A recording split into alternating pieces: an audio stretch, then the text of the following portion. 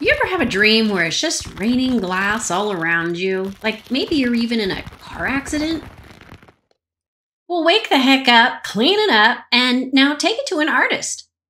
Join me today as I show you how we use this glass in art. And if you're too impatient to wait, then go to the 3-minute mark. Now, let's dive in.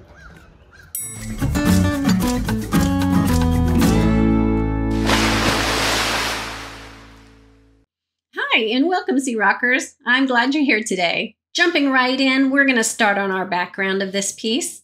I'm using a gloss gel medium by Liquitex and my palette knife, and I'm just going to squirt it on here and create some texture. Then I'll make sure and let this dry before we go any farther.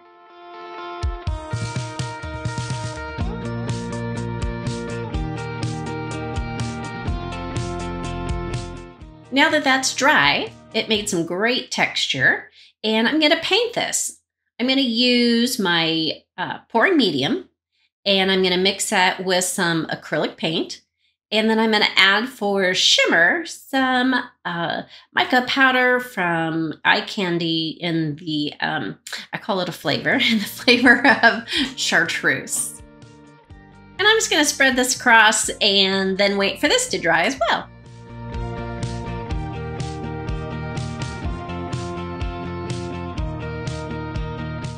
And our board is nice and dry. It's turquoise and it's shimmery and it's perfect. Got lots of texture as well. Be a nice contrast for our seastar, which we're gonna put on here. So here's our seastar template. It's cute and sweet and I love the shape of it, and it's gonna go perfectly right here or here or here. And that's what I like about the shape, is that no matter which way you turn the board, it looks great. But it became one hot mess. And so I went to plan B. And plan B is to trace the template and put some paint on it. Mixed up some colors to create a corally pink. And that's what I did. And we'll add some details at the end.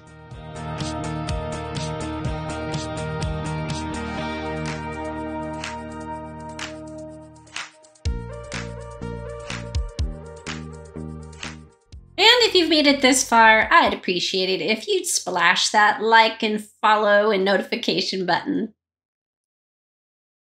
Our little accent colors will be 2 different shades of orange, a neon pink, and some white. And super simple, I'm just going to take my colors and layer them as I go, starting with one and then the next one and so on and so on. And it builds up a real nice contrast and detail for our little sea star.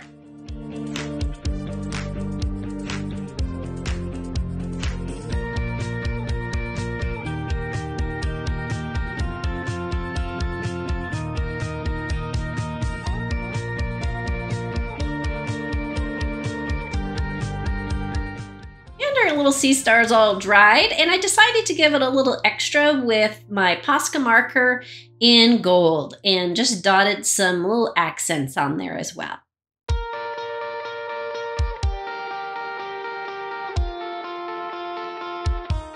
But don't worry, our piece isn't done yet. While that's drying, I want to tell you about tempered glass. Tempered glass is basically safety glass, or some people call it in the art industry crash glass from car crashes. And anyway, this one's actually from my shower door that shattered. But it breaks into these little tiny pieces, and so it's safer than a big shard coming at you at 60 miles an hour. But let me share a hack with you. Okay, IKEA, best hack ever. Before I moved to Timbuktu, I would order this glass shelf from IKEA. It's a tempered glass shelf. You get it, and then you have to break it, obviously. But it made much nicer pieces than these big pieces. It's hard to explain, but the way it breaks is nicer. But you can do any tempered glass. Just go to your glass shop if you need some assistance. I recommend it rather than going and sledgehammering your shower door. So here's why I just gave you that long-winded lecture on tempered glass. We're going to use it on top of the seastar. So piece by piece, you're gonna glue, kind of like a puzzle, your tempered glass onto whatever it is you're doing. In this case, it's our seastar. And I am using a silicone glue because that's what I like using with my tempered glass, but I don't recommend it if you've never used it before because it is messy and gooey and gets everywhere. And you can just use a white PVA glue. It's perfectly fine. It just takes a little longer to dry. Now the little hiccup we have with this piece is that I put texture all over. So now I still have texture where the seastar is, which is no biggie, but when you're trying to lay down glass, it makes it a little challenging because it's not flat. Now don't worry, those crevices will be filled with grout, which will be our next step after this. But look at this pretty close-up. All those colors. Oh, the iPhone. At least this gives you a nice idea of what it looks like close-up. So we're just gonna speed through putting all the glass on the seastar, and I'll meet you at the other end.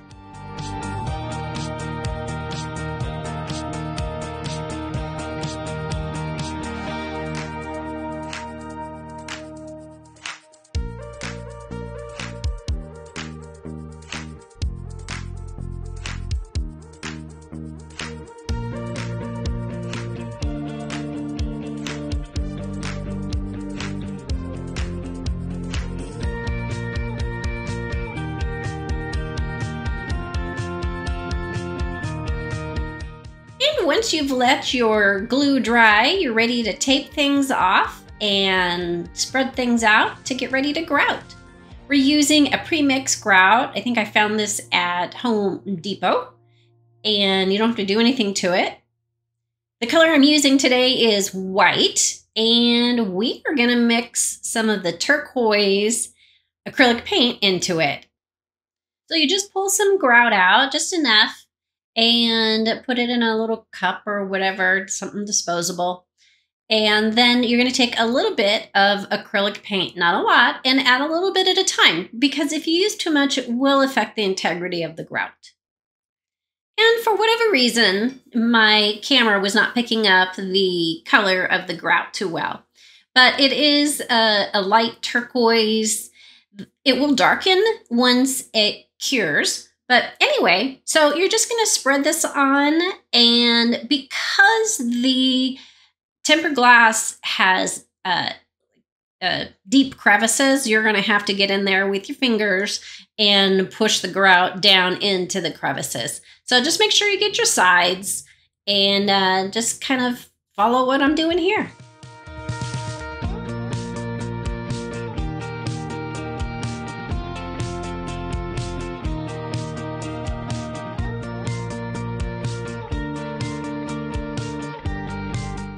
And now it's time to use our hands. Just spread things out and make sure everything is covered. You don't have any little gaps, and make sure to get your side gaps filled in as well.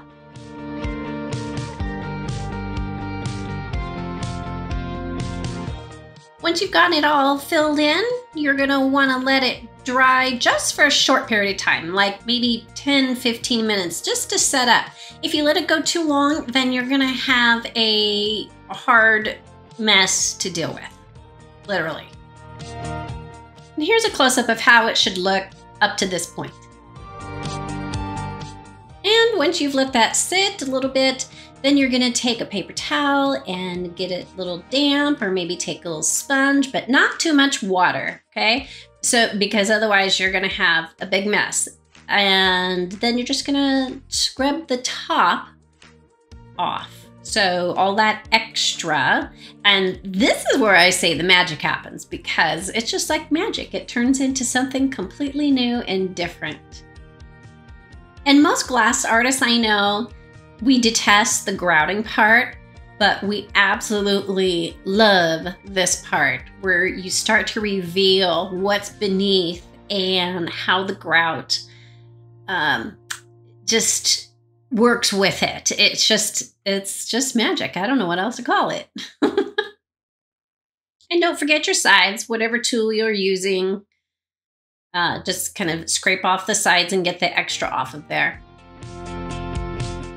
And then you'll go in with your fingers and just smooth everything out on the edges as well. You might need a little water, but just make sure it's all smooth and pretty.